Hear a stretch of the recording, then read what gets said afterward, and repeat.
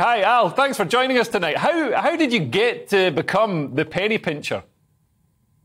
Well, I started, I had run my own business and unfortunately it went bust, which wasn't very helpful, and left me in a really bad financial situation. So I had to kind of penny pinch my way to save as much money as possible. And I really struggled to find ways that I could get help and figure out ways that I can save money. So I decided once things got a little bit better that actually I would start my own sort of blog and website. The idea being to try and help people to save money and to basically giving hints and tips.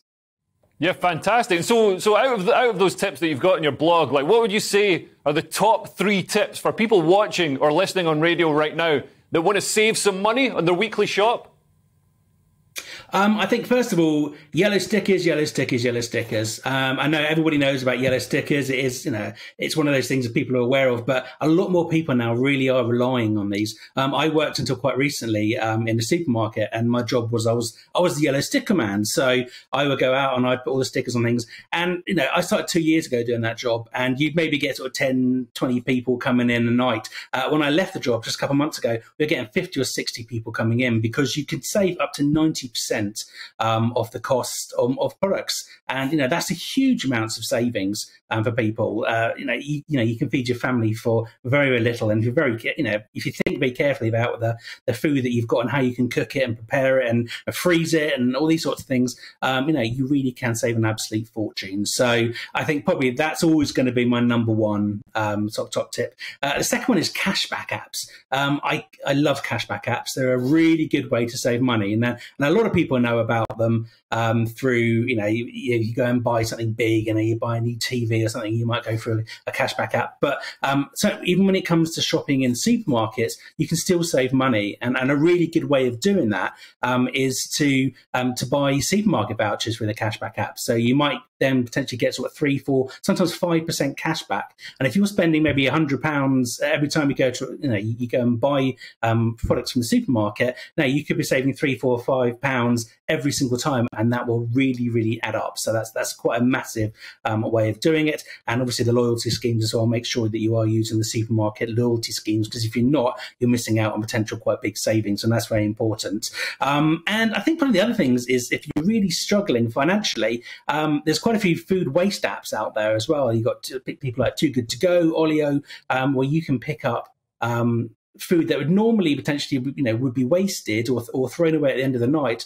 A lot of supermarkets and restaurants now use these apps to basically get rid of items that are going to be thrown away, and you might pay maybe £3, £4 for what they call a magic bag, which is a bag full of goodies, but you might get £20, £25 worth of goods out of it. So, and again, if you use it wisely, you might be able to feed the family for a week for that. So they're really good ways of saving money.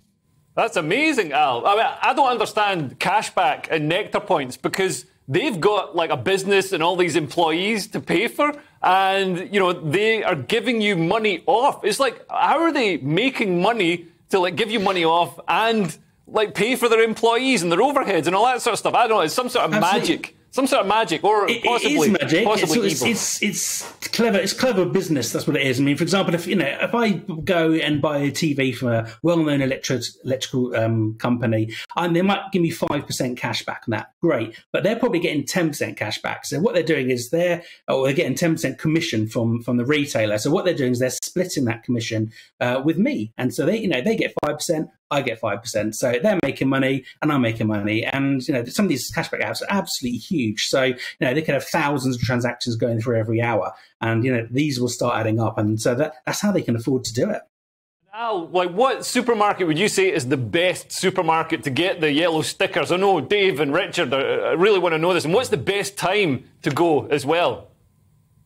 Okay, well, I'm going to be a bit naughty and say Morrison's, because that's who I worked for, and so I know a lot about it, and they have a good reputation for the better sort of discount, especially at the end of the day. Because basically what happens is most yellow stickers, what happens is in the morning you might get a small amount off, maybe 10-20%, and then they'll try and clear it through. Now later on in the day, as the day is getting towards the end, maybe sort of 6, 7, 8 o'clock, the supermarkets will then start saying, right, if I don't really discount these down, they're going to get thrown away, and the supermarkets don't want to do that because it's not only is the cost element, there's the hassle of having to go through the whole throwing away malarkey. So what these guys will do, they might get fined for they might get fined for waste that has to be thrown away instead of sold. Al, it's been absolutely fantastic listening to how we can save some money. I know I'm going to get over to Marks and Spencer's before it shuts, see if we can find some yellow stickers. Man, I hate it when they have someone on the package that looks like a yellow sticker, but isn't a yellow sticker. It guides me in like a sort of homing pigeon. Then I see it actually costs £8.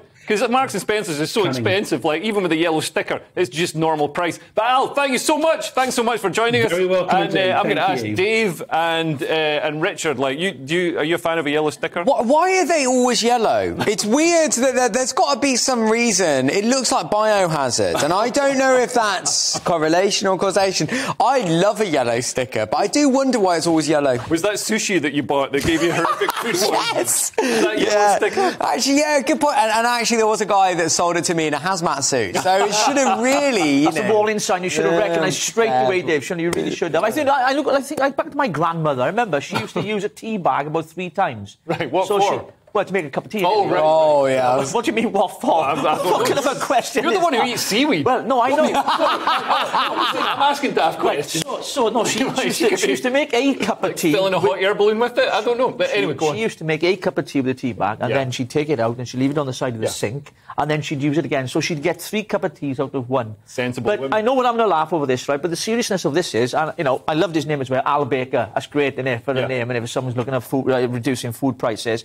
We're talking about this in 2022. It's an absolute disgrace. Oh, it is. People are literally they're struggling so much. And these aren't people who are bumming off the dole. These are people who are literally working families who are on not very well-paid jobs, and they're turning to food banks. Well, and it's great what Al's doing, but we should not be in this position. What party is in power, Richard? Well, I'm not a Conservative. Is it the Conservatives? I'm not with any political party, Dave, so I can just say what I want freely. But anyway, you walked in a trap there. That's why I always say I'm happy that people are struggling. No, no. I mean, I think it is a shame. Like, we've got record low unemployment in the UK, incredibly low unemployment. But the flip side of that is a lot of the jobs, just aren't paying enough. So people are having to work like 2 or 3 jobs to make ends meet. And I think it's a crying shame. We need to improve wages in this country and make sure, because at the moment the tragedy is. I know people in my hometown who make more money on benefits than they can working. So you get trapped on benefits. I have got friends in exactly the same position. They're making more money on a month than I earn myself as self-employed. And it's just crazy. And it shouldn't That's be. £250. Now,